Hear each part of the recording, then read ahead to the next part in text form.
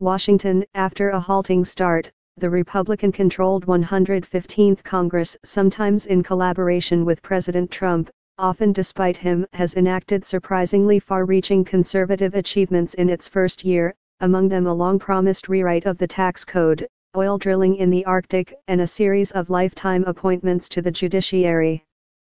For the new year, Republican leaders in the House have their sights on decades-old programs for the poor that they say are too easily exploited by those who do not need them. Mr. Trump is expected to move forward with a long-promised program to rebuild roads, bridges, and other infrastructure. And Senator Mitch McConnell of Kentucky, the Republican leader, is speaking gamely of bipartisanship, especially on legislation to protect young undocumented immigrants brought to the country as children, whose Obama-era protection from deportation will run out in March. On January 20, the latest stopgap spending measure expires, giving lawmakers from both parties another chance to force resolutions on outstanding immigration and health care measures, along with efforts to raise caps on military and domestic spending.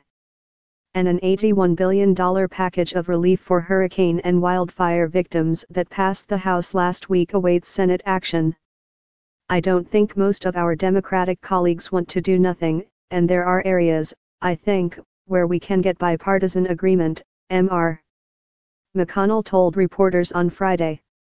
But all of those plans will play out in an election year that is shaping up as a referendum on Mr. Trump, whose historically low approval ratings could deflate any Republican overtures to Democrats not anxious to boost the president. Hope springs eternal, but they'd have to be a real reversal from the way they've operated now, said Senator Chuck Schumer of New York, the Democratic leader.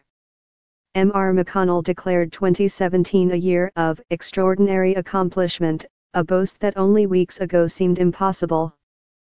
But a year marred by public spats between the president and Republican leaders in Congress was capped off with a rewrite of the tax code that cut corporate tax rates, favored business owners, and reduced income tax rates, at least temporarily, for most families.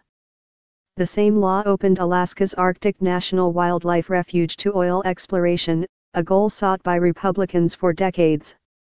It also eliminated tax penalties in the Affordable Care Act intended to force most Americans to have health care. Ending the so-called individual mandate was Republicans' most direct blow to President Barack Obama's signature domestic achievement after a year of misses and ineffectual attacks. At least for now, the tax bill remains highly unpopular, according to opinion polls.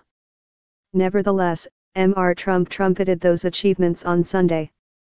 Those achievements came after the quiet confirmation of 12 federal appeals court judges, the most in a single year since the appeals courts were established in 1891. The confirmations will remake the federal judiciary, stocking it with young and very conservative judges who will serve for decades to come. And those came along with the confirmation of Neil M.